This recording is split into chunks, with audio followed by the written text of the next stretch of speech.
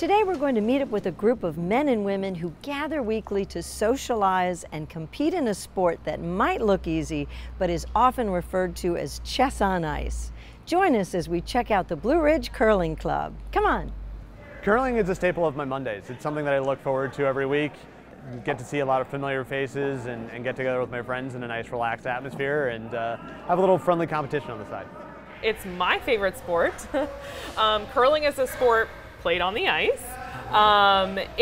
Some people compare it to shuffleboard. We throw big 42-pound granite rocks across the ice back and forth at a target.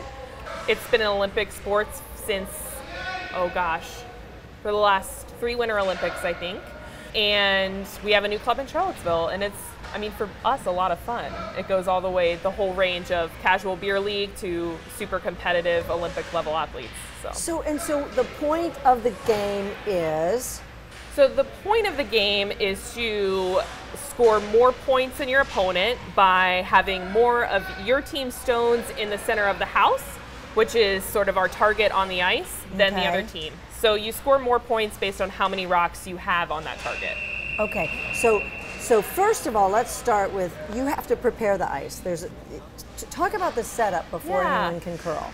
For us, we play on what's in the curling world called arena ice, which means we share it with other sports. There are facilities that are dedicated specifically to curling, and their ice is prepared a little differently because they don't have to share. Right. But we go on right after kids hockey, so we have to do some work before we're ready to get on the ice. Okay. First, they resurface with a Zamboni, and that gets rid of sort of the surface scratches and stuff that are left by the previous sport. Okay. Then we pebble, which is basically a fine water spray that we spray across the ice surface.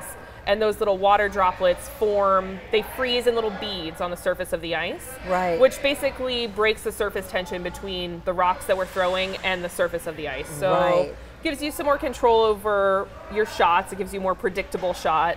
And it lets your rocks go that whole 100 and some feet down to the other side. Right.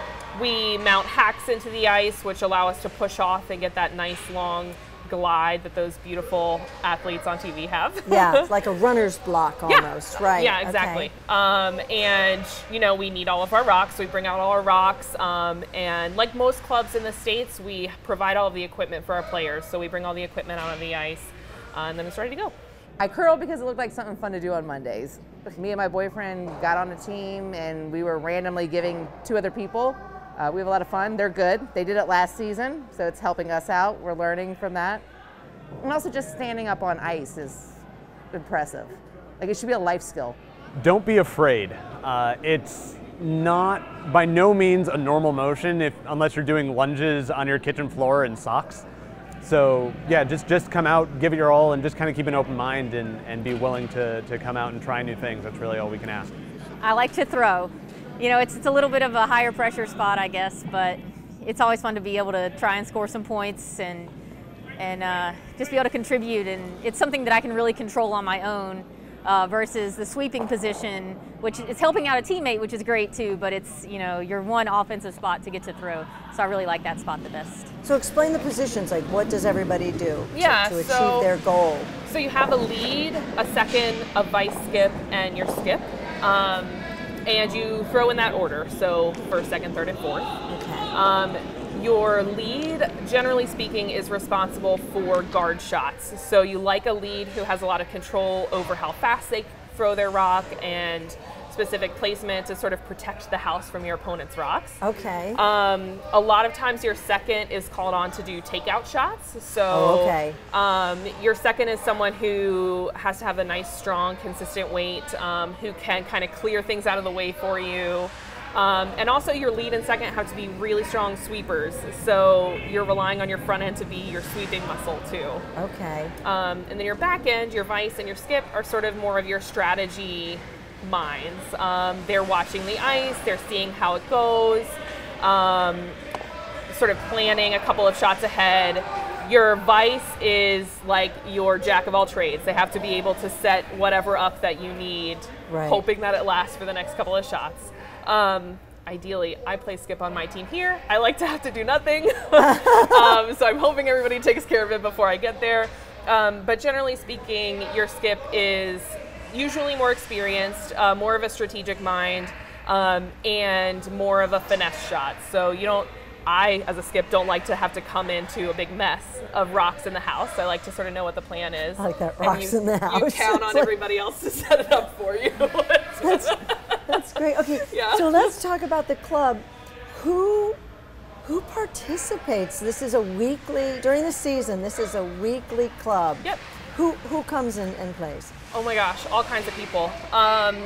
It's one of the things that I like most about curling is how diverse it is. And in Charlottesville and Virginia, where we don't have a lot of natural curling because we're a warmer climate, right. It's mostly people who have seen it somewhere, whether in the Olympics or they heard about it and they're curious. It's an understatement to say all kinds of different people. And they don't have to have experience. No, absolutely not. And it's another one of my favorite things about curling is how welcoming the sport is to people who are new.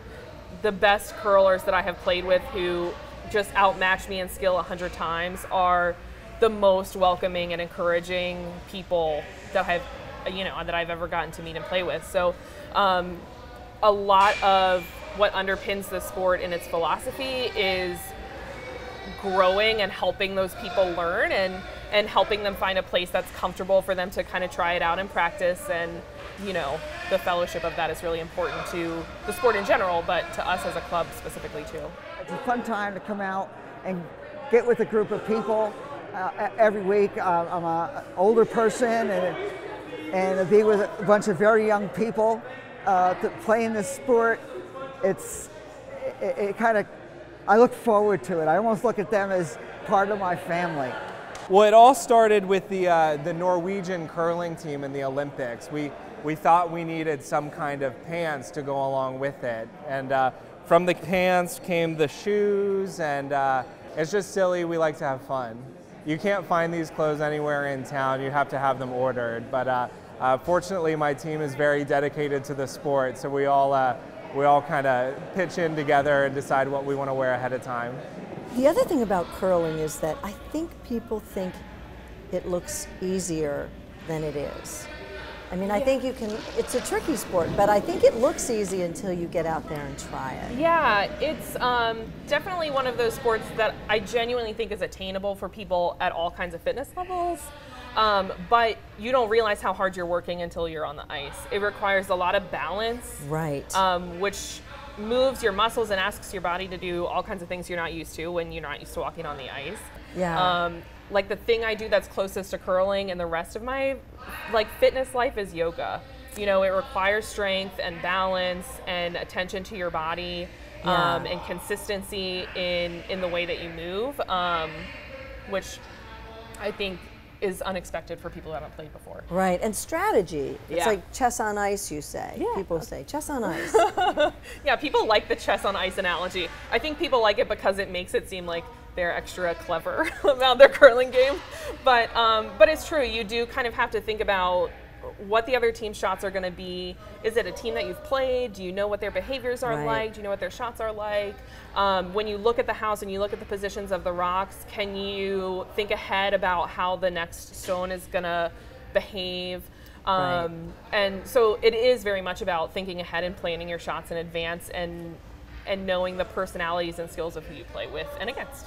Talk about the benefits of being a club. Yeah, well, for starters, it allows you to have some kind of control over the way that you form your mission, which is important, especially in a sport that's so much about growing and bringing new people in. It's important to be able to keep that as a focus.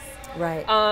Also, as a curler, it gives you access to all kinds of training and development as a player and as a team that you don't have when you're kind of just operating independently Right. in a facility that happens Right. to offer the sport. So you can compete on a regional and national level if you're a club. As an individual, you can pursue coaching certifications. You can go to skills clinics, you can meet amazing curlers and work with them on your game, and you can go experience environments other than this. I mean, this is my home rink. I love curling here, but it's really a fantastic learning experience to go somewhere else with a different set of people, different sets of skills, Right. to kind of develop your game in that way. Right, and you travel, so you will sometimes compete nationally. Yes, sometimes when I'm very lucky. And then some people just come here to have a beer Yeah. and see how they do. Oh yeah, absolutely. And it's, to me, so wonderful to have both of those things in the same building, in the same league. Right. You know, we Right. play with and against those people every week, and we learn things from them, and they learn things from us. And I mean, that's my favorite part is being able to have that kind of diversity and interest and skill, and just see what the give and take is like on the ice. So how often do you all play? We play every week, once a week, and we have 3 games on those nights. And we play 2 seasons a year. So we have one full league that starts late summer, early fall, and one full league that starts in the winter. The start of every season, we do have Learn to Curl events. So if people are curious, it gives you an opportunity without committing to, 15 weeks of something you've never done before. And so if people want to get involved, what do they do?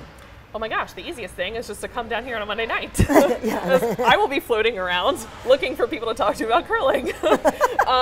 And then there's a Facebook page. Yeah, so we have a Facebook page right now that's probably the most active. And then if you're ever on the downtown mall on a Monday night, come and stop in and have a beer and ask us questions and try it out. It's pretty flexible group. And what is your best advice to a novice curler? My best advice to a novice curler is it's just a learning environment and a fun environment to be in. So just kind of remember the curiosity and the interest and the fun. I am not good at all, no, but I have fun, which is the most important part. It's great to come out with friends and coworkers on a Monday night and just do something different and have fun. I mean, when you first start, like, the funny thing is, like, you're worried you're not going to make the rock all the way down the sheet, and then, like, after like a few times, you're like, I have too much power, like, you can't stop it. So, but no, I'm not losing sleep over it yet. You know, people see this in the Olympics and they're like, oh, who does that? But we do, and it's fun. Like, I tell people I do this, and I get such a fun reaction, and I get to talk about this sport, and it's just something unique to be out here that's great that Charlottesville has for us.